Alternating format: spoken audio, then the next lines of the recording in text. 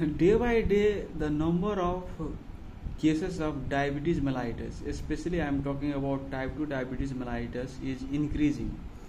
It is not only the problem of affluent countries, but even in third world countries where there is prevalence of undernutrition and majority of populations are involved in agricultural activities, physical labor activities. Even in such groups of subjects, I see type 2 diabetes mellitus.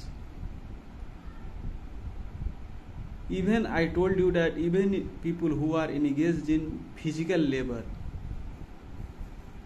involved in agricultural activities as their profession, there is rising prevalence of type 2 diabetes mellitus. And this is not good news, because diabetes mellitus itself is a equivalent to atherosclerotic cardiovascular disease, right? So we emphasize a lot in prevention of type 2 diabetes mellitus. That's why they have developed a concept called pre-diabetes.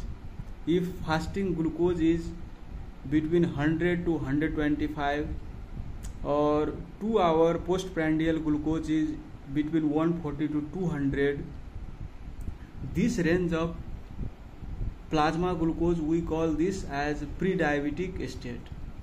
Or if you see HbA1c value, if it is between 5.7 to 6.4, if it is 6.5, then obviously we call this diabetes, right? But if it is between 5.7 to 6.4, we call this pre-diabetic state. So if any subject, if any person is in this pre-diabetic range, then in such groups of patients, we advise a lot in lifestyle modification, losing body weight, engaging in more physical activity, changing their diet, right? So these are called lifestyle interventions. So we try to prevent diabetes in such groups of persons in future.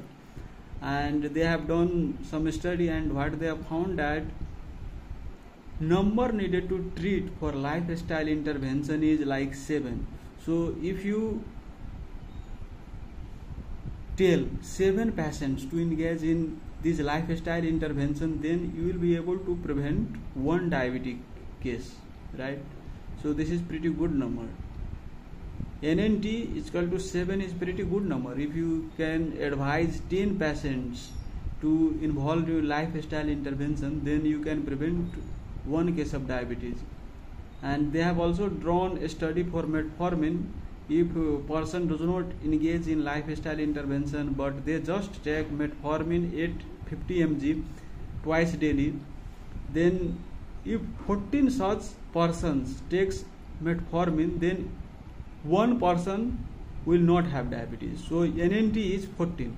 So if 14 person takes only metformin but do not engage in lifestyle intervention, then 1 diabetic case can be prevented. So this is also pretty good number, right? 14 NNT is 14. You can prevent 1 case of diabetes by prescribing metformin to 14 subjects. So these 2 activities, I mean pharmacological intervention plus lifestyle intervention, both are effective measures for diabetes prevention. If you ask about me, I prescribe metformin if their BMI is more than 35. If age is less than 60, BMI is more than 35, or if she is a female subject and she has history of gestational diabetes, then in those groups of subjects I prescribe metformin.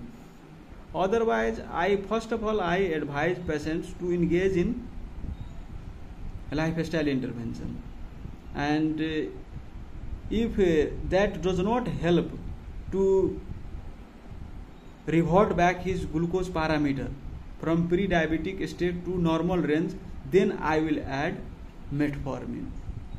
But if you talk about me, I also prescribe metformin if HbA1c more than 6, because there has been some studies and they have shown that metformin prescription if HbA1c more than 6 is beneficial in prevention of diabetes.